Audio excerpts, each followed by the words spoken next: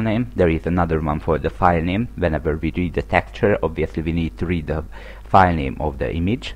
So another one, char file name, similarly 200 characters because nobody uses as long file names. Okay, and we need a float array for ambient, diffuse, specular light, not light, material property. So float ambient with 3 elements, diffuse with 3 elements, and specular with 3 elements. And we need the alpha, the ns, and the ni. We don't use these one. So basically all I did do is just go through all of these elements and make a variable for it. So I make a char array to this, I make a float, I make 3 floats for the ambient, diffuse, specular, I made 1 float for the NE, 1 float for the alpha, and 1 integer for the illum. So here we go. Okay, and 1 integer illum, and actually we need 1 more variable.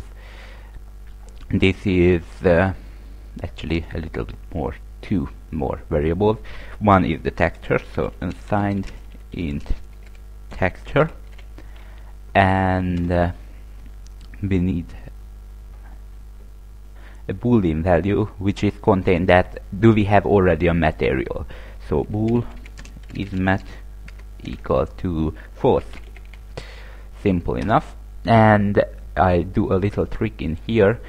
I put the file name, so I put to the file name just a simple null byte character, and later we can use this null byte character to decide there is a texture or not.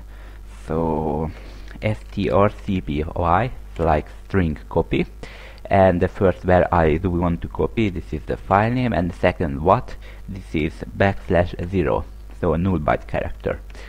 Okay, I will show you in a moment why it is needed, but for then let's go on to with the program. So I make a for loop obviously which go through all of the elements of this tmp vector. So int I equals 0, I less than tmp.size, and I plus plus. So I go through all of the elements, and again I just examine which kind of element is this. So if tmp I0 is equal to point, or what does it called, hash mark, then I just simple continue. Okay, by the way, you may notice that I don't use pointer and indirection operator and parentheses and so on, because I declared the tmp as a normal string thing, so not as a string array and dynamically allocate the memory.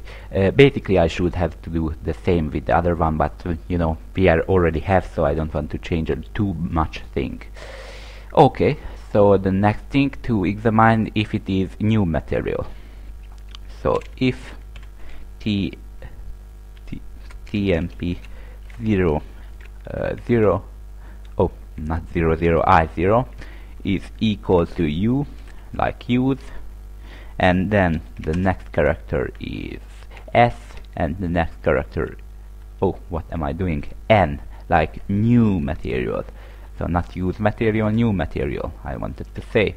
So if it is new material like that, then first we have to examine that is already have a material. So is this variable already filled in?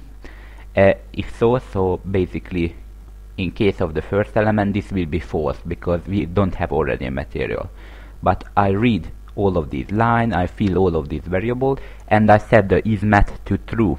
And whenever we find a new MTL, so a new material, then I just check that is already a material. If so, I put it to the end of the materials. Simple enough. So if isMat, so if already has a material in these variables, then I just push it back.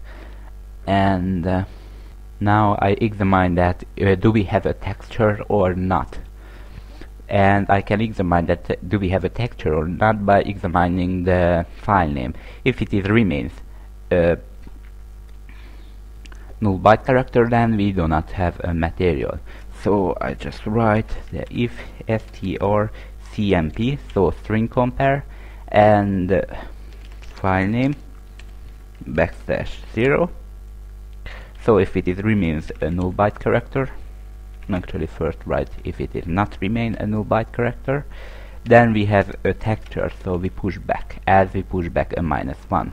So materials.push back, and because we dynamically allocate it is a new material, and then we have to get how does the constructor look like. So in here it's wait first the name ambient. Okay, I just copied so I can see there. So I go back in here where I just push back. Okay, so first it waits the name of the material. This is the name which we define it up here, although we didn't fill it, we will. Okay, and then the next parameter is the A as the alpha, so alpha. Then the next is N like NS. Okay, the next one is NE2, this is the NE. I actually NI. Okay, the next one is diffuse, ambient, and specular, so diff spec. Alright, the next one is E like illum, and the next one is T like texture. Alright, there we have it.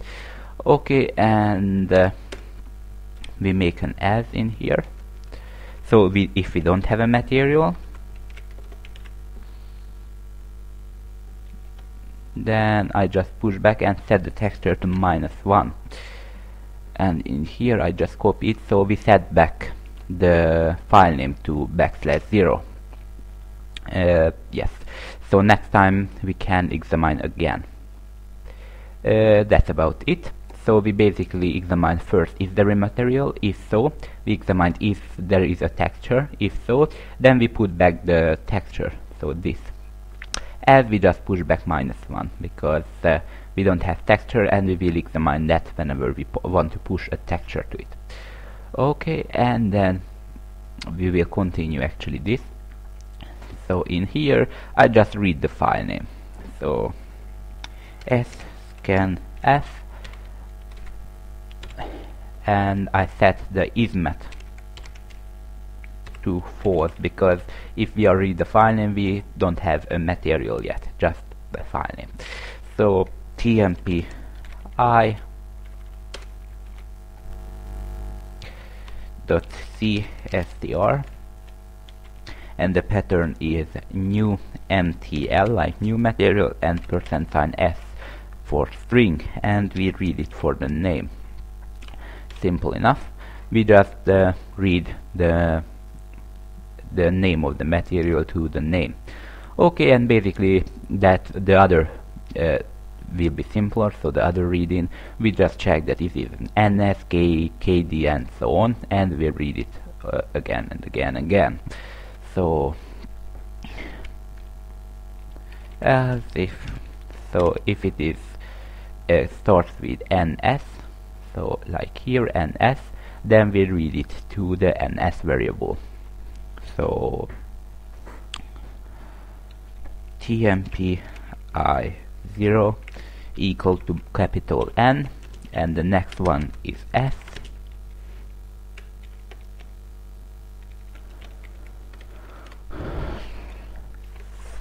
So the next one is S. Then we just read this float number to the NS variable, obviously. So scan f, and I read it. So tmp I.cstr,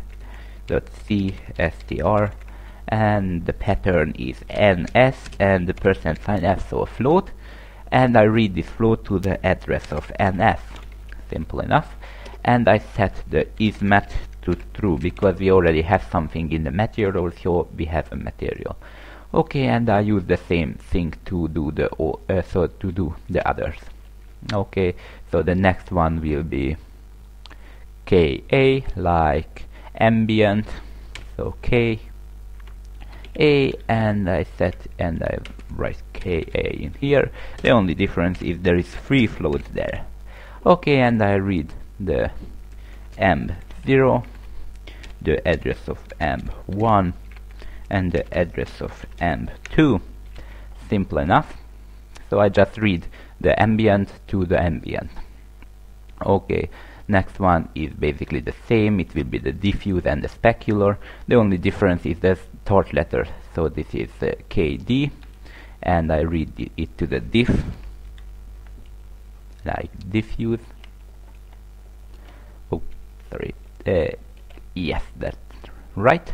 So KD, and in here too. And the next one will be KS, like specular. And the specular is, you already see this highlight, very shiny highlight. You can see this, for example, a very shiny object like glass, for example. Okay, so KS, and I read it to the spec instead of the ambient, and that's all. Okay, the next one will be, for example, we read all of these. So NED and Illum is left.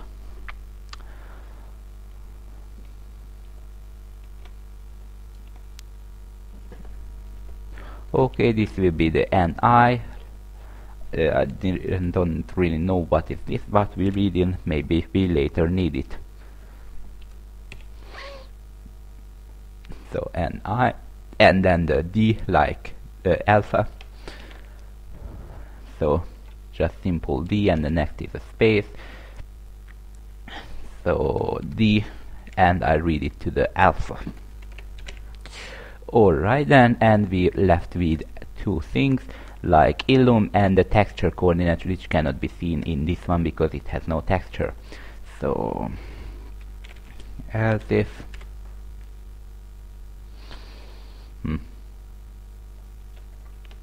so it is start with I and then an L, then this will be Illum.